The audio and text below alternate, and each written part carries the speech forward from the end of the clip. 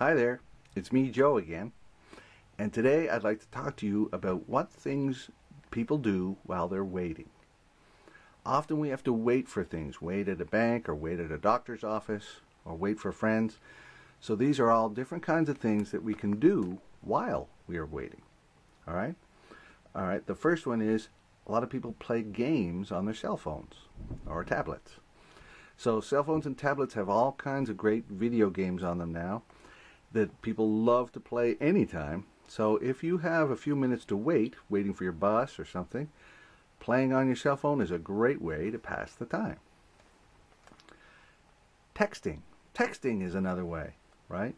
People have the phone numbers of all their contacts, all their friends, so they can text them and see what they're doing or if they want to get together later. So it's a great way to stay in contact and kill a few minutes. Reading. Reading is something people should do more often. Some people don't do it though. Reading, it inspires you and it helps you learn English and it takes you away and puts you in an adventure. And it is a great way to pass time if you're waiting for someplace. Alright? Okay. A lot of people can do some work. If they have a tablet or a laptop computer, you can do a little work while you're waiting.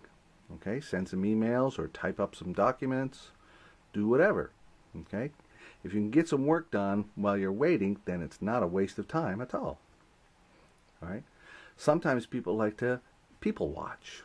All right, so people watch just means sit there and watch people walk by and see couples and see what they're doing.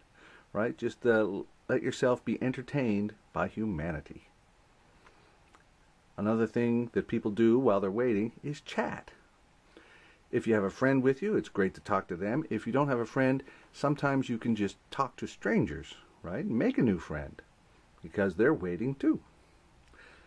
The last thing that people do while they're waiting for something is worry. All right, this is not a good thing, but it's something that people often do. They worry. They worry about what's going to happen. They worry about what the doctor will say. All right. Worrying does not change the future. It just kind of ruins the present.